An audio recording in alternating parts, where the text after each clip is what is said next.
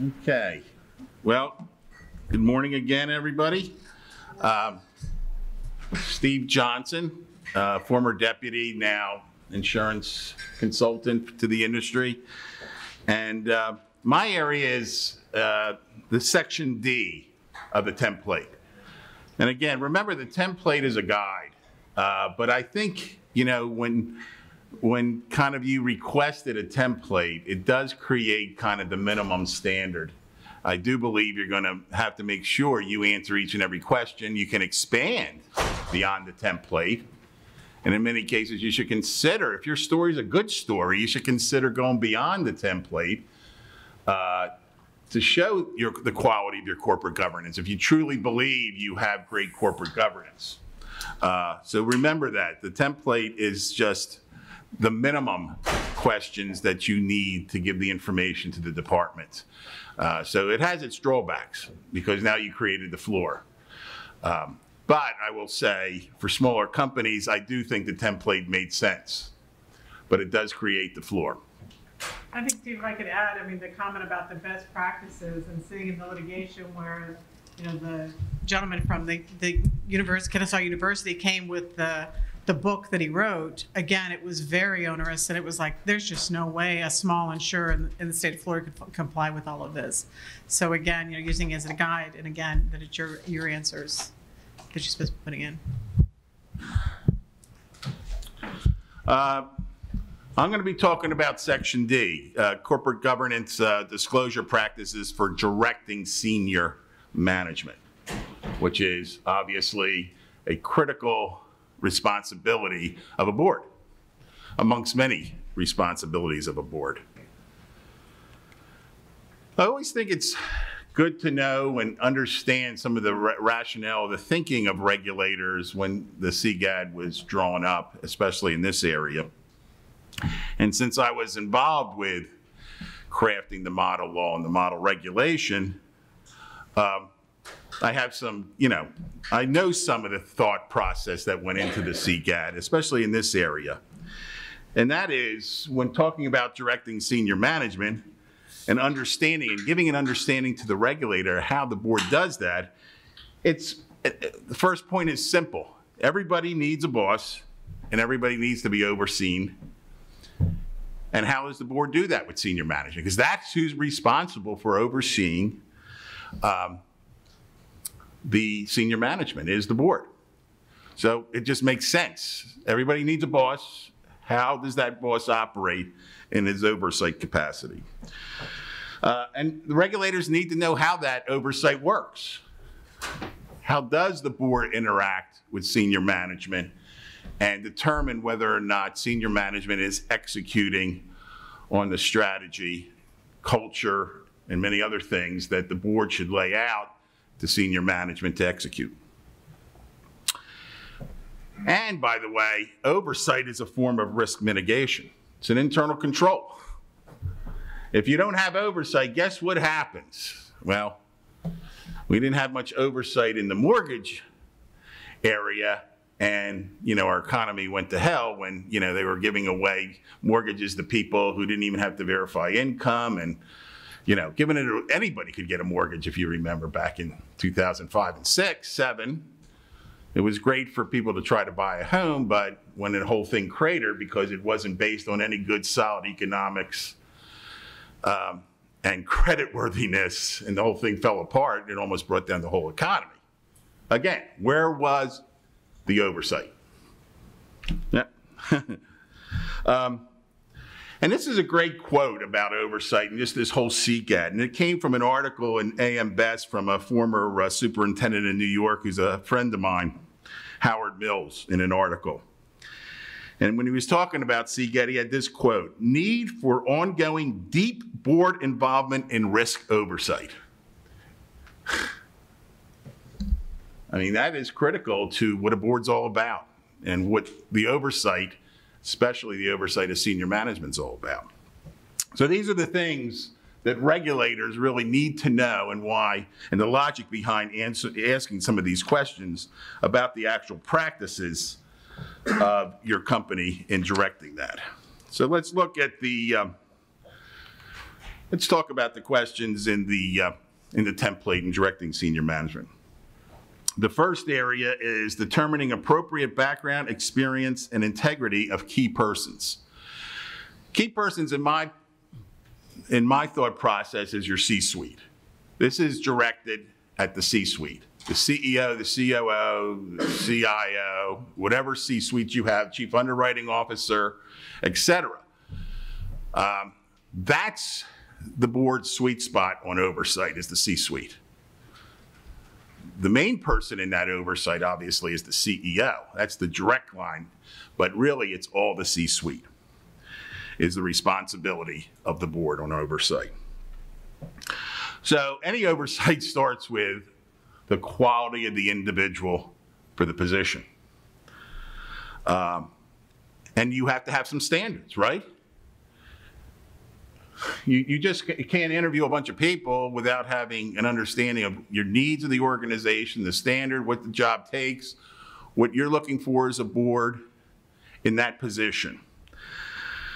So the first thing you need to, again, talk to the department about in this process and reporting to the department in the CGAT is, what processes and practices of suitability standards are used to determine if officers and key persons in control functions have the appropriate background, experience, and integrity to fulfill their roles?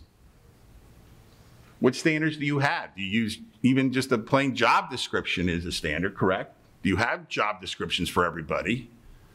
You know, a lot of smaller companies just don't. Their HR area is probably lax and smaller. As you get, obviously, as you get a bigger, as a company, your HR area becomes more important in your documentation. But here, the board needs some kind of standard to go off of. So what is it? What do you have in place? And remember, you don't want to create things that you may do. As Joel, I think maybe Joel was the one who said this, you have to tell them what you're currently doing. But if you're thinking about change, that's not a bad thing to add in if you're really going to execute on change. I wouldn't put something in and then 3 years later, the department said, hey, you're going to make this change. Where's the change? So be careful. Again, I think Joel said it, be careful on what you send into the department, because at some point, at a minimum, the financial exam, every word you wrote down is going to be reviewed by that examiner. So again, be honest. Again, there's no rules here, so there's nothing here to say what the minimum is. The department wants to know what you're actually doing in this process. So, and again, as you go through each of these questions, if you really don't think you have quality suitability standards for your C-suite, shouldn't you put that on your agenda as a board? Should you hire an HR firm to assist you in developing standards for your C-suite positions? Do you have the appropriate C-suite positions? All things that you need to consider in answering the question, but also in thinking about the future of your organization. Because, you know, what's the background in these suitability standards? What kind of person are you looking for? What kind of experience? The integrity. Hey, are you doing any kind of background checks on your future potential employees? If not, at a minimum, do you at least go in and Google the person?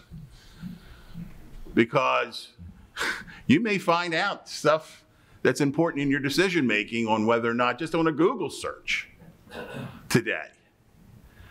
To say, I didn't do a background check and I didn't look at Google as a board, when I'm hiring the CFO or the CEO, whew, I wouldn't want to explain that if something goes awry with that person. Explain to the department your lack of due diligence. Because this is about due diligence when you're in your hiring process as a board, especially the CEO. You don't want to trip up.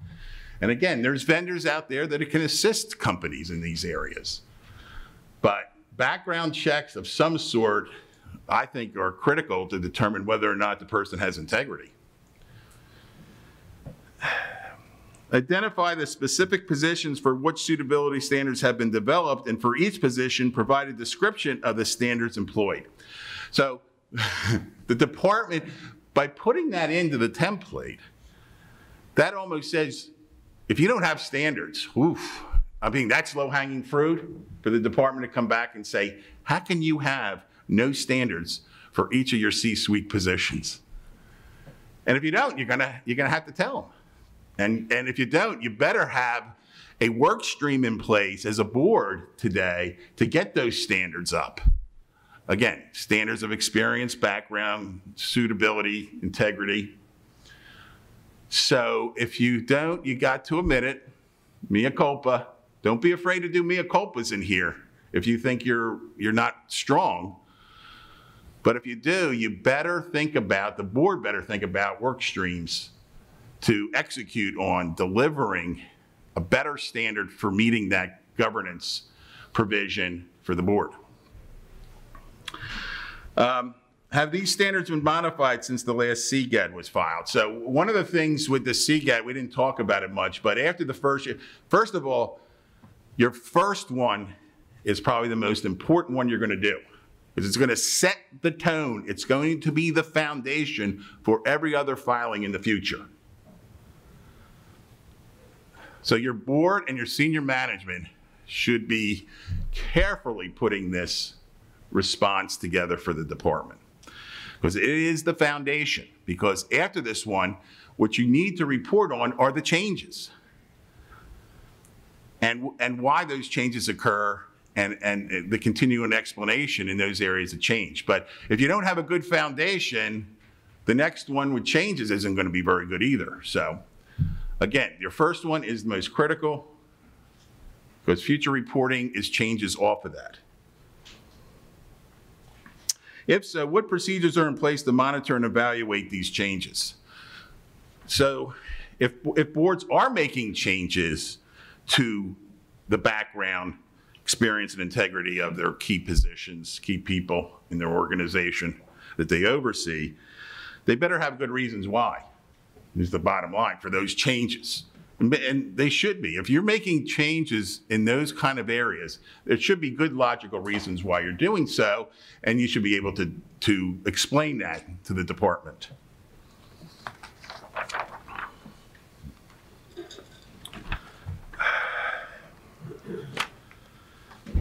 In directing senior management, especially today more than ever, a code of business conduct and ethics is critical. Probably as critical as it ever been in corporate America today. You know, Me Too movement has created probably a real focus on corporate leadership and ethics around corporate leadership. So who sets that? That's the board's responsibility, right? To set the kind of conduct they want to have with their employees, from the CEO down, and the ethics that they want to instill in this organization now and into the future. So the first question is, does the company have a code of business conduct and ethics? I don't know how any company, even the very smallest, can live today without a formal code of business conduct and ethics. You have exposed yourself, and I don't even want to get on that. I mean, there's a coverage guy here, Joel. He'll tell you, you don't got any of that and something happens, woof, you got a real big liability problem on your hand as an employer. I mean, the first thing, you know, in any of these kind of Me Too cases, sexual harassment, et cetera, it's about where's your policy? It's the first thing Joel's going to go in there. Where's your policy? Your ethics code of conduct policy. Oh, I don't have one? Oof.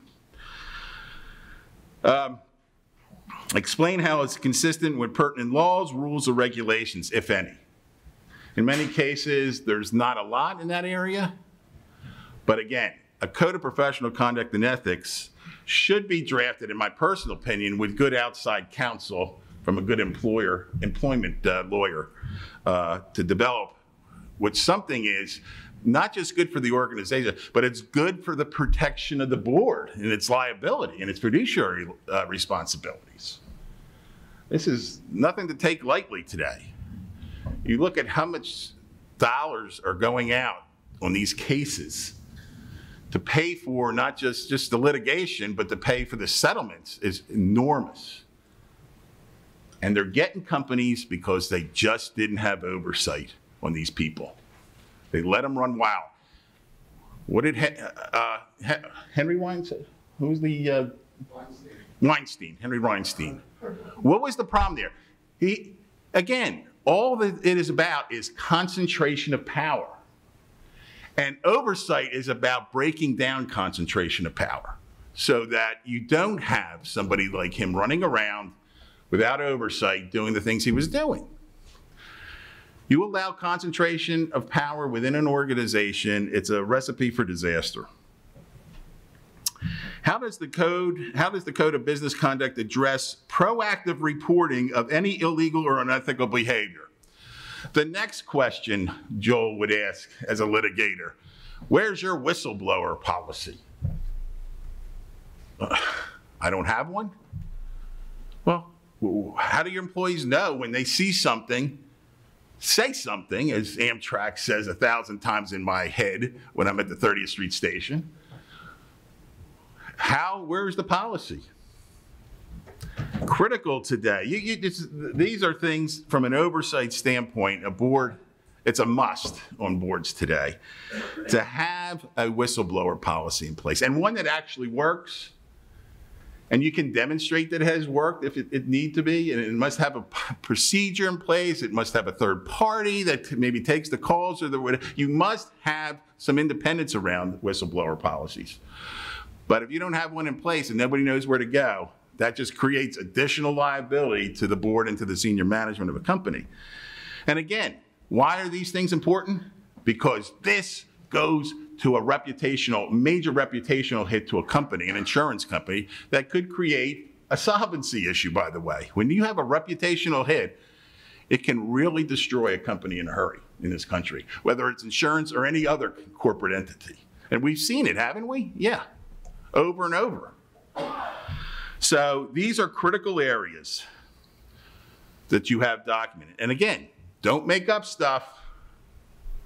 But if you need to say mea culpa, I need to do it, you better do it. You better have a work stream as a board. You better be monitoring and deliver a good whistleblower policy or a good ethics and code of behavior policy in the future if you don't have one today.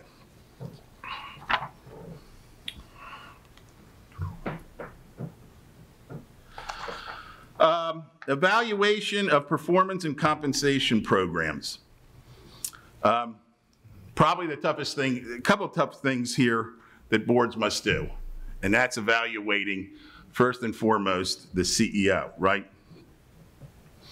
So what's the process? Again, one of the things that came out of the meltdown, and why, believe it or not, there's a lot of questions that the department wants answered here, because one of the things out of the meltdown was clear that compensation programs that were designed to have the CEO take a lot of risk and take unlimited risk in many cases to bring down companies, then were paid $100 or $200 million in a severance package on the way out.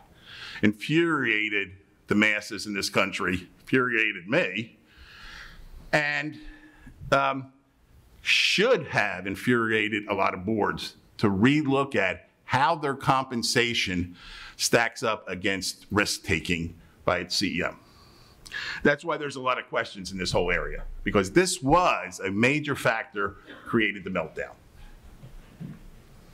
So what are they asking for?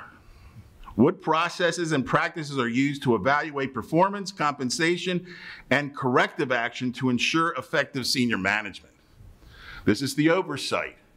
This is dealing with, and again, if you don't have standards, how do you determine performance?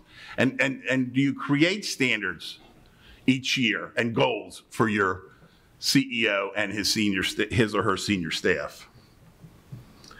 How is compensation then aligned with those performance goals and standards? And the hardest thing a board has to do, in many cases, the most difficult job, but the most important job, is do they need to take some kind of action? The CEO is not executing. He's not doing the job. The hardest thing to do as a board is go face to face with the CEO and tell them what the issues are and whether you're going to do a corrective action plan or let the person go. That's the hardest thing a board does. But in my opinion, I've said this over and over again, the most important thing the board can do.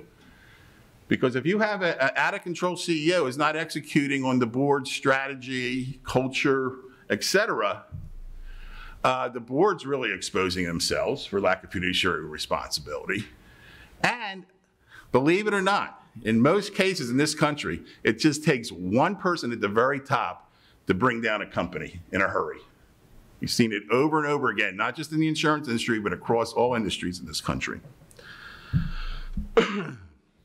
You better think about how you do that performance each year, what kind of standards you set, what kind of goals you set, and how you align the compensation program, which goes in some more detail in these other questions. What are the general objectives of significant compensation programs? So again, they're asking you how your compensation aligns with execution and your CEO's performance.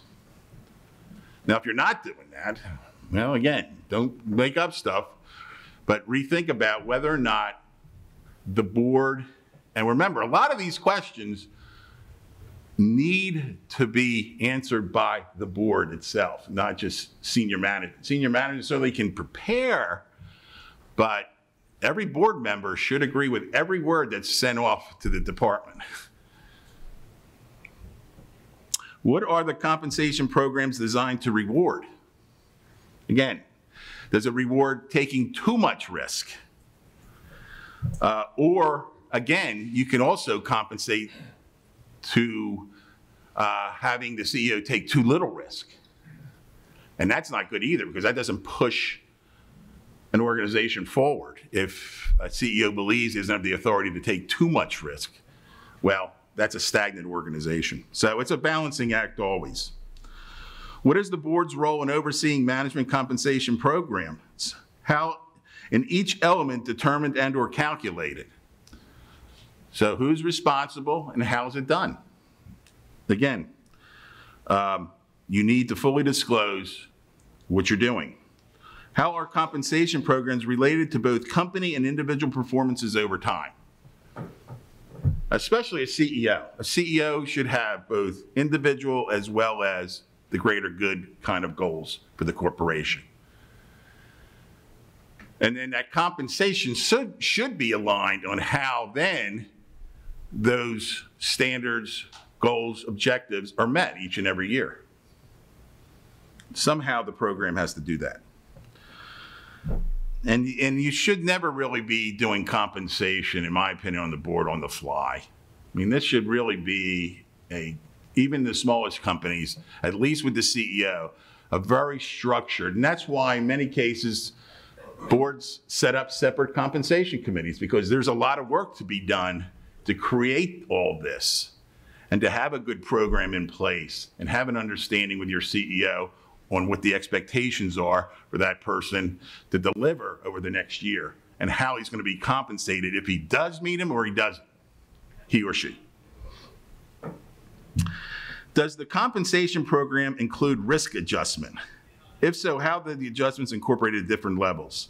And again, you know, this goes to the whole concept of if you incorporate risk into your goals with your CEO, again, how are they adjusted? How can you as a board make sure that it doesn't mean the CEO is taking on too much risk to try to meet the objectives of the organization and the board?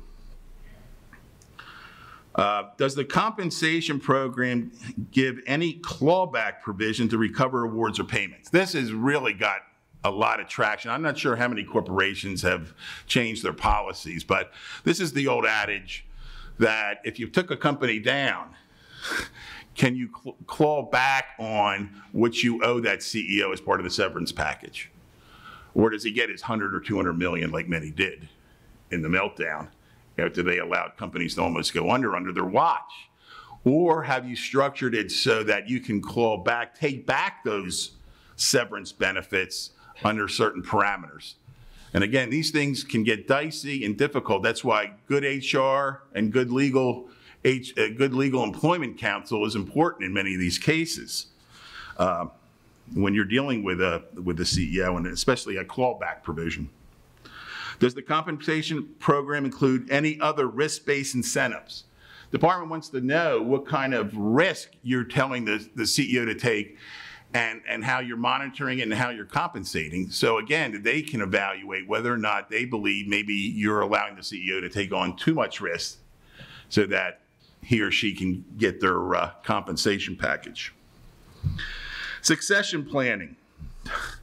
I don't know. This is like the most important thing in the world for great companies that continue to be great, is some formal succession plan of both the board, but here we're talking about succession plan of senior management.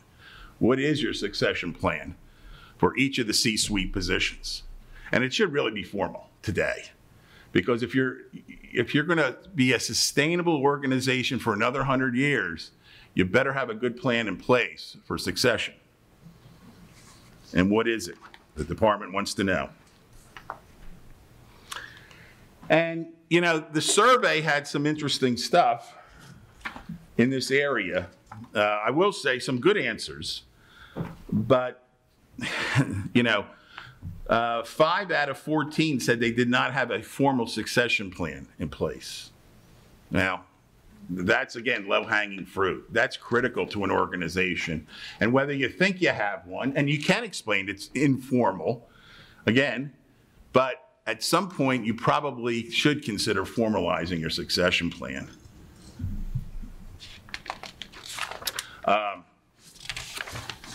Directing senior management, are there policies in place? 3 out of 14 said no policies are in place on how the board should be directing senior management. 11 did out of 14, which is good. But again, you may do this informally, and that's how you should document your CGAD, again, as we talked about. Do you have a code of conduct? Well, good news here, 13 of 14 said we do. Only 1 not, so hopefully that 1's going to be working on it. And the 13 said and it's documented. And obviously the one that doesn't have one doesn't have it documented. But I thought that was good news, because that is critical today in my mind. I think we kind of went over the NAMIC results were somewhat similar to the PAMIC results in these areas. Steve, can I just hit on one thing? Sure. For those companies that said they do not have a succession plan, I don't know if it's a completely get out of jail free card, but it's an easy response if you don't, and that is you do. What that succession plan is, it says you're going to create a succession plan. We're going to, we might be engaging an outside consultant. We're going to be working with, wherever you don't have something and you're responding to the CGAD, at a minimum, your response should be to tell the department, okay, I don't have this document on the shelf right now, but here are the steps I'm going to take over the next few months to get that in place. You don't ever, the answer, just in my mind, the answer in response can't be none.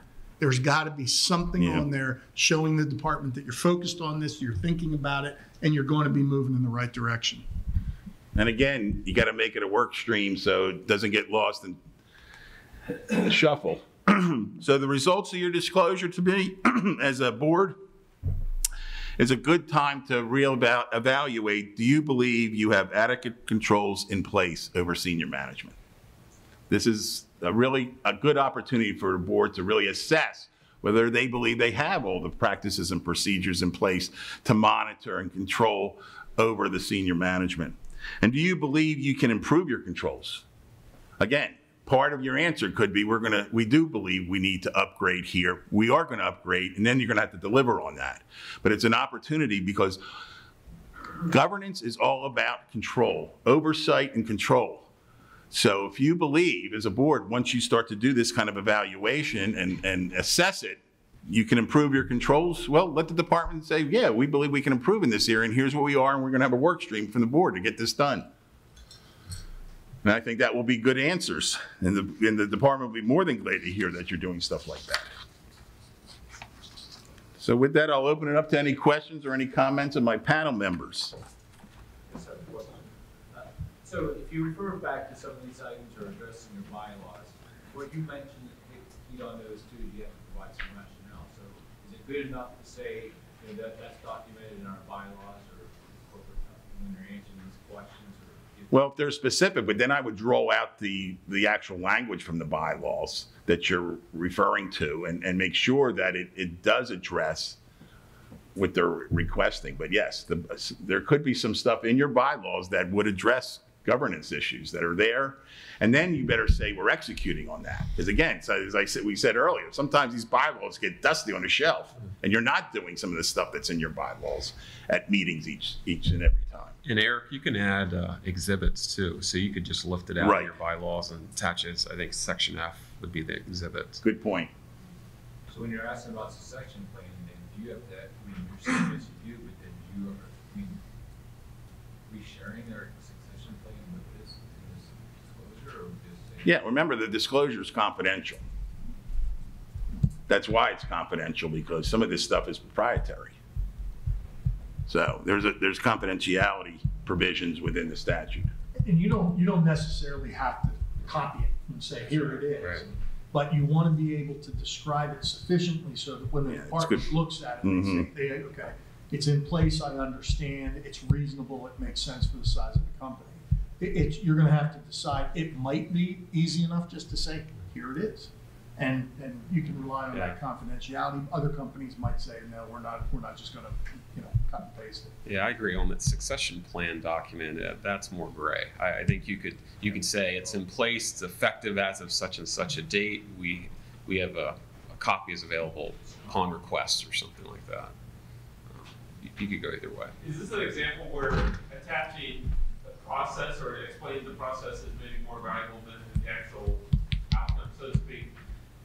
I don't think the department wants to know that Susie's going to take Billy's position when Correct. he retires. It's Here's the process that we have in place. Here's how this will work yes, in the process. yes, correct. And again, as Scott said, the template allows exhibits.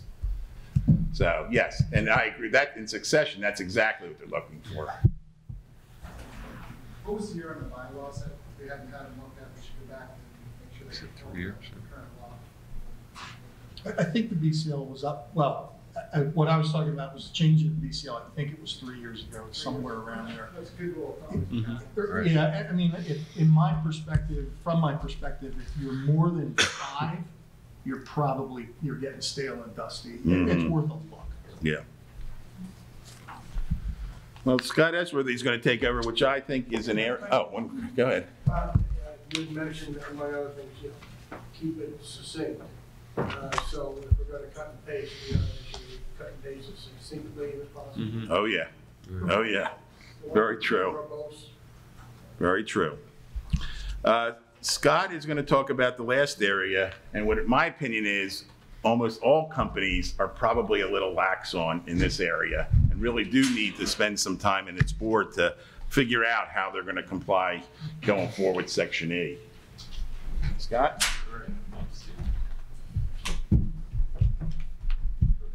It's narrow quarters back here. So. Yeah, we don't need any workers' comp claims today. Okay, thank you. Scott Esworthy from Brown Schultz. This section, I think it's interesting compared to the rest of the template. The other presenters, it's pretty much the presentation is spelling out the exact questions because there's a lot of questions for each of those sections. This section literally has 3 questions, and it sort of leaves it to you in regards to identifying your critical risk areas and how much you're going to put in regards to narrative. A lot of gray, like we were just talking about with the last couple questions there at the end of Steve's presentation. So anyway, so what my presentation is, it's giving my opinions on some of the areas and likewise maybe some ideas because there's a lot fewer specific questions in the template itself. So let's just go ahead a couple pages. So the first question in this section E, that's the section we're referring to, is discussing how are the oversight and management responsibilities delegated between the board, committee, and senior management. So this goes back to a lot of the topics and themes we've been talking about today, especially if you have senior management on the board, which is fine and that's very common, but I think you have to really make sure you put enough succinct description in the CGAD to explain why that is and what are the roles and so forth. So again, this is definitely an area, the whole section E is probably very gray compared to the others. Cool. Yeah, go ahead, Lisa. And I think this is a great area when you're looking at your governance and saying the board's role is this. What am I putting in that board package that's informing the board? What does it look like, and how much do they need to know? And should they know? And so that they're not diving into management and all the detail, but the summary of the risk. You know, what do they need to know in order to, again, to monitor that management's handling the risk of the organization and the risk of the strategic plan. And I think this is an area too where you really highlight your committee structure. You really talk about the committees you have in place and how those committees are addressing the critical risk areas that you identify for your company. So I think this is definitely the section to really add quite a bit of narrative about your committee structure. And likewise, from a best practice standpoint, this is the area where you sort of put your thinking cap on, well, you know what, maybe there's an area here to improve our company and have one, or maybe we add some committees as well if we think there's some voids as you're going through this process. And you'll see, I'll touch upon IT a couple times here in my section. Cybersecurity is coming down the pike. Ohio just approved it at the end of 18. It's on the legislative agenda for 19 for Pennsylvania, so it'll probably be approved in short order. Maybe not 19, but maybe 20, I would expect at the latest. So some of our companies that I work with have IT committees. They have CIOs. This is an item, just to sort of go off on a tangent a little bit. I've talked with a couple folks during breaks and so forth, and we're talking about board transition and members leaving and things like that. Well, you know what? It might naturally evolve with cybersecurity coming down the pike, because especially if you have some older board members on the board, is this a risk that they want to be responsible for to oversee? It's getting very complicated. So just to mention that. These are some at the bottom there off to there's bullets to the right. I just put some best practice committees that some of our clients have. We don't see them at all clients, but an actuarial committee where the CFO, the actuary, and the head of claims gets together along with the chair of the audit committee. They meet a couple times a year and review the claims, and review the reserves, and talk about what's evolving, development, adverse, favorable, unfavorable. ERM, that's quite a few of you probably, I'm sure, have an ERM document or framework, but do you have a committee that actively evaluates it and rates the risks? That's going to, in this area, if you are lucky enough to have that, which many of you might, that's the low-hanging fruit. That's an easy area to go to work on this section E, because again, critical risk areas, it's going to match right up with ERM. Strategic planning, IT. The next, this is question 2. So again, there's only 3 questions. So question 2 goes into, again, how is the board kept informed of the company's strategic plans, associated risks, steps senior management's taking to monitor and manage risk? Wow, that's one question, but that's a lot to that, correct?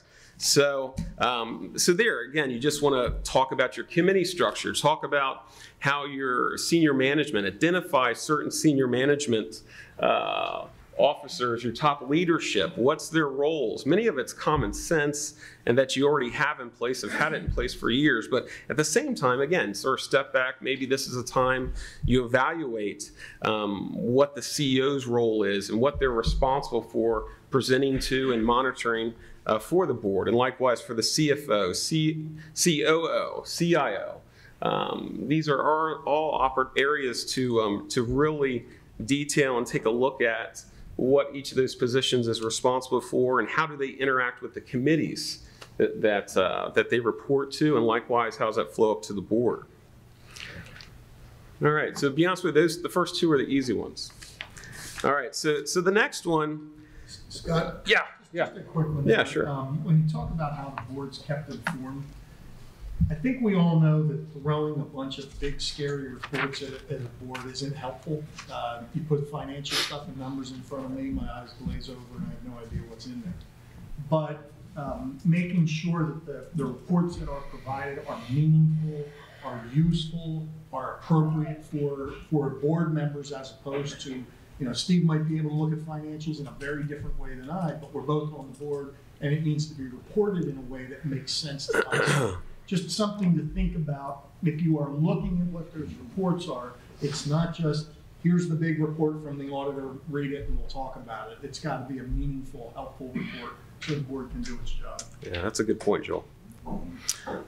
The third item is the key item with the critical risk areas. So it says, what are the company's critical risk areas? That's the question. That's it. And then, and these items, these bullets, those are actually in the template. So I didn't create those. That's what's in the template. Now you don't have to, it uses the word examples. Examples may include. So don't take this like, oh, I have to put something down for every one of those areas. Many of those areas are common, but those are just defined as examples. So those are all the areas that are listed. What I think is interesting, IT isn't up there, but I think it should be. As we go on to the next page here, so, and I've heard this in different presentations through the past year, is, I think Steve said this many years ago at a PICPA, what keeps you up at night? What keeps you up at night? What's your top 10 list? That's your critical risk areas. And it's not an area that you have to sit down. It's like, oh, we need to have a 4-hour meeting to figure out what our critical risk areas are. Many of you can probably rattle off 5 or 6 in your head in about 30 seconds. You know what they are. Now the tough part is, okay, well, how in depth do I go with each one and how much narrative do I put? Yeah, question. I can tell you, if you just enter financial review, towards the end, that's the exact question that was posed to me. What are the 10? 10? And you're right, it was 10 things that keep you up at night. That is exactly what these answers are. Interesting. Yeah, so what we have here, again, I've touched on, have up here as a reminder, the ERM framework, again, try to leverage that. If you have that in place, and all exhibits, we were talking about exhibits before. Again, you sort of use your own judgment. I mean, I think an exhibit of an agenda, maybe the ERM framework you have, you can determine how much you want to attach, but a picture goes a long way, so if you can attach agendas from meetings, I don't know if you want to go into minutes, but it might be ideal to, in certain areas, especially with this one, with critical risk areas, to maybe attach some exhibits from committee meetings, things like that. That's something to think about, just an idea. So I listed up here some, in my opinion, some common areas that I would think we would see. Succession planning. And again, I was sort of thinking of PAMIC organization and the companies within PAMIC. Succession planning is big with the baby boomers retiring. I mean, it's the smaller companies. I think it's a big item that a lot of folks are dealing with. Loss reserves is sort of obvious. Cybersecurity, I just talked about. That's one people used to always ask me. So what is, if you're concerned, what's your biggest concern for an insurance company? It was always loss reserves, but then number 2 was always much further down. Now I think cybersecurity is really coming up and being a very close second to loss reserves.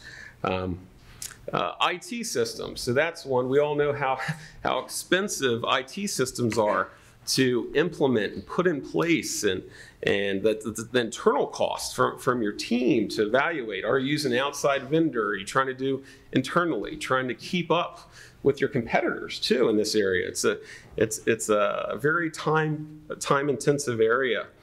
Regulatory exams. I was at the spring meeting at PAMIC, and that was one the collective group put up that was a critical risk area, was dealing with the cost of regulatory exams and dealing with the compliance matters. And reinsurance, obviously constantly trying to evaluate what's the right fit for your company and evaluating the cost. Again, business strategies to stay current, to be competitive. Threats to your distribution channel, so agencies. Maybe your agencies that you work with are expecting to see different agency platforms and IT making their life easier to sell your business. And then obviously the financial performance and strength of surplus is always an item that's discussed. Okay. All right, and then lastly, so related, it's part of the third question. There's sort of sub-questions. Really, they're talking about, okay, well, of these that you list out, these top 10, what's the frequency? You talk about it. Who's responsible for organizing this and presenting it to the boards and so forth? So again, the examples I've listed over the next couple pages is really what I would expect. And maybe you can, these are just ideas when you're putting together your CGAG filing, but again, this is where you really hit the committees. You talk about the committees, because again, if you have an ERM committee, if you have finance committee, investment committee, talk about those committees, and talk about what is discussed at those committees for these critical risk areas. Who's in charge? Is the CFO reporting to the chair? Or maybe there's a chair of the specific investment committee. That's the type of dialogue. I don't think you have to go in for a page, but I think you have to have enough down there that a regulator or a user, at the end of the day, we keep referring to regulators, but you know, it was mentioned at a break that if ultimately the board is responsible for this document, so heaven forbid if some litigation comes up as well, you know, what's in that document, the board will be held to that. So we were talking about the succession planning, say, well, we don't have it, we're going to put it in place the next couple months. Well, I would make sure you put it in place the next couple months. So be careful how you word those types of items. You have anything on that, Joel? No, I think that's exactly. Okay, all right.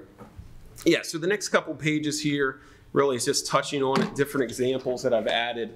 Again, these are some, if you do have, especially if you're dependent upon the size of your company, and it almost doesn't matter anymore what size your company is, the IT implementation is extremely expensive.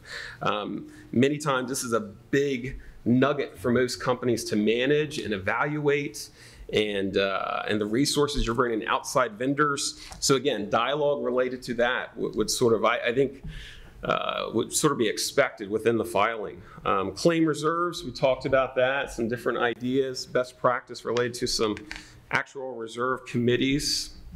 And that's not that common, but I think it's a very good best practice to use.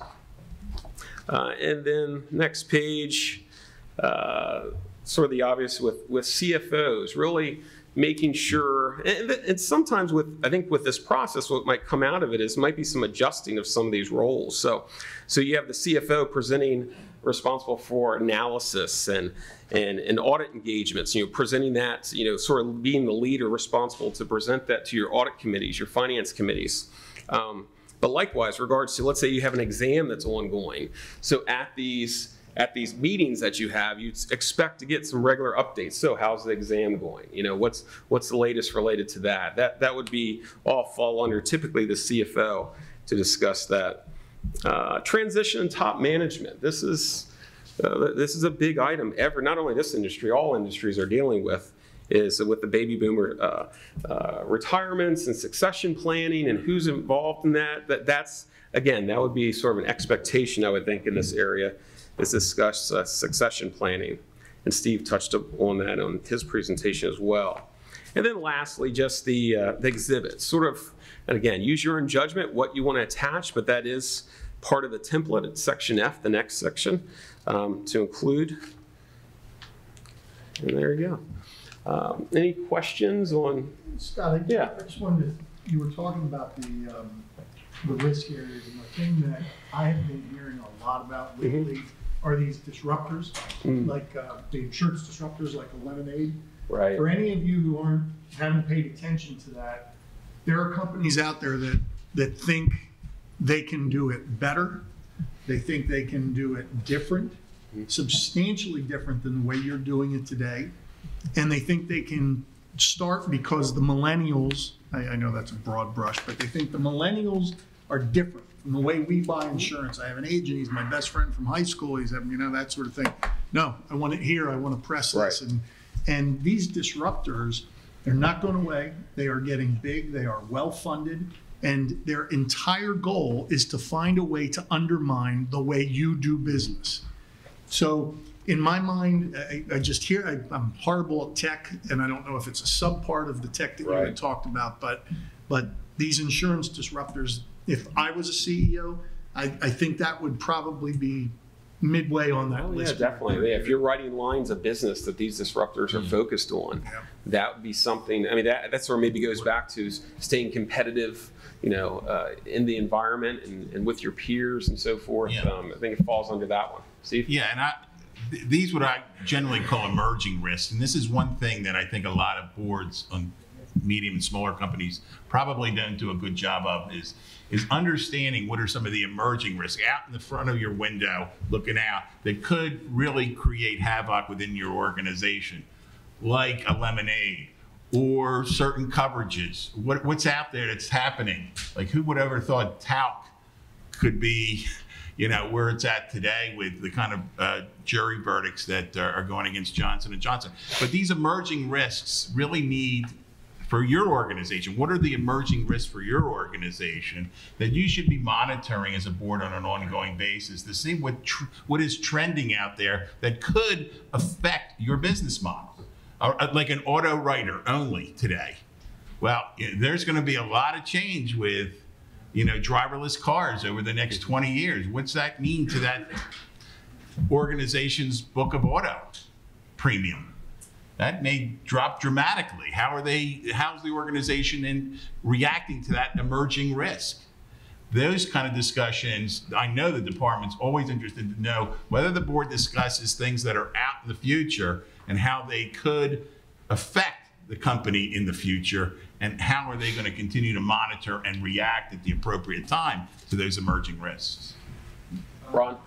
So, Steve, you brought up an interesting point, and I want to just expand and see what your opinion is and maybe the audience's opinion. So, from where I sit and from the experiences I've had, and I know the experiences you've had as a regulator, I think an emerging risk is also apparent in the regulatory environment as well. A lot of our laws are outdated related to how we underwrite, how we rate, how we do all kinds of things. We have a lot, very little talent, experienced talent. There's some young talent, good talent in the regulatory fields, in the regulatory departments. But it also then stifles a lot of creativity because there's not a lot of experience. Would it be appropriate, or do you think it's appropriate, that companies and boards identify that as an emerging risk as well? One of the things that sticks out to me is using analytics and to do rate making. And the black box kind of rate making that right now we have laws passed in the 50s, 40s, 50s, and 60s that prevent these kinds of things, but yet it's where we all know the market can go. We know that pricing could be inaccurate on an individual level, and in many ways serve consumers better. So I just want to get your feel for whether or not that's the kind of emerging is something that should be there. Because in my mind's eye, the regulators don't always hear it, but if they see this in writing, this is what we think as an industry is a concern. Now they have to sort of deal with it as well. So you're saying your report to the regulator would tell you that your biggest concern is the regulator. Yeah, I know. Well, that won't make the but yes, no. I mean, an emerging risk is changing of some laws, and some out there right now they call these sandbox pieces of legislation that allow, under certain provisions, companies to do things outside of the traditional insurance laws for this sandbox idea of trying a lemonade out and letting it do what it does in compliance, which wouldn't be in compliance with the traditional underwriting claims, et cetera, non-renewal laws, et cetera. So these sandbox legislations are starting to catch on. You need to monitor that, because if all of a sudden that comes into PA and they allow something like that, that could be a disruptor to your business model, allowing people to do things differently outside of the traditional framework we now have in place. So yes, it's definitely an emerging issue. Thank you. And I'm not saying to complain to the record. Yes. This section in particular makes me think of ORSA and format. Right. And you specifically talk about using exhibits Mm-hmm. in this section. Is it appropriate to make reference to that, to attach it as an exhibit? A lot of people might not have had the opportunity to go through the ORSA process, which is largely, you know, the emerging risk / critical risk ranking process, which is great exercise for purposes of this. But it is duplicative in some cases, so I don't know how less is more. Well, again, without reading the ORSA, it could or could not. The ORSA may be general enough just to talk about your processes. Remember, the CGAD is about what the board does. So if there's discussion in your ORSA about boards and responsibilities over certain of these risk areas, yes, you can refer to, or so to speak, cut and paste. But I would certainly, if I cut and paste, would note that that is also in my ORSA. But remember, there's not many ORSA filers in PA. I think there's like 18 or 19 filers of ORSAs compared to a total of 265 that are going to have to file the CGAT. But yes, but remember again, though, the ORSA has to talk about the board, because that's what this is all about. I like your comment of having had the opportunity to do ORSA. I have no clients that would agree with how that was set up. It's more the misfortune. But I think, you know, Steve, you've mentioned it in your presentations. It's a good thing to read what those requirements are. And although that is the complete, you know, Learjet for a lot of entities, is to look at it kind of what the perspective is on risk management. But like you said, it's, you know, the corporate disclosure, what you're doing in your governance structure on enterprise risk and how you're addressing it, you know, to focus on it. And I'm a big fan of reference something as opposed to providing a lot of copies, you know, and attaching it, you know, as well. But the one thing you want to be, and make sure that you are, and you'll get caught if you're not, is you got to be consistent. Yeah. Don't change the wording. That's true. Any other questions from the group? Very good.